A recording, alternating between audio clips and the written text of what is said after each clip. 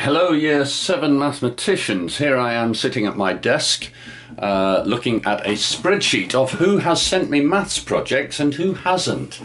And I know we are in difficult times, and I know that when you're at home confined like this, you don't always get the free time that you would like, but you need to make time. You need to do your work that I've set. There is a wealth of information and ideas that you can find out about Pythagoras.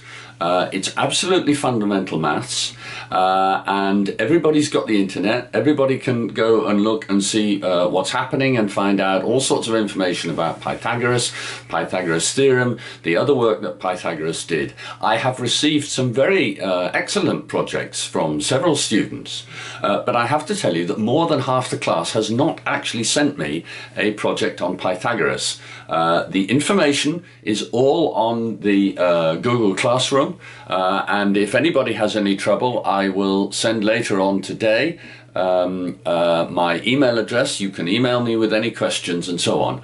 I am very willing to accept part finished projects, and I will give you advice and ideas about how to continue them. But if you don't respond at all, your parents are going to get email messages from me starting at the end of today if I haven't got projects coming in from people.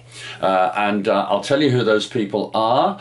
I'm waiting for maths projects from Monica, Elias, Hugo, Marietta, Jimena,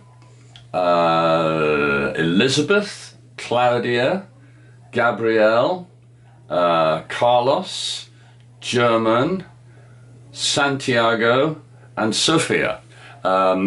Curiously, one or two of those people have sent science projects in, but that's another matter.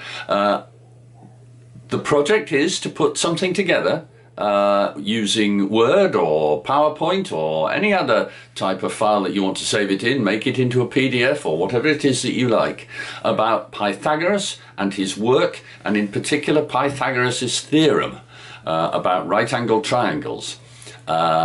Everybody's got the internet. There's no excuse for not doing this, and I'm expecting to see projects come in during the course of today, please. They don't need to be finished, but I need to see that you've made a proper start. There is no excuse for this. We've been going for a week now in this lockdown situation, and I want the response.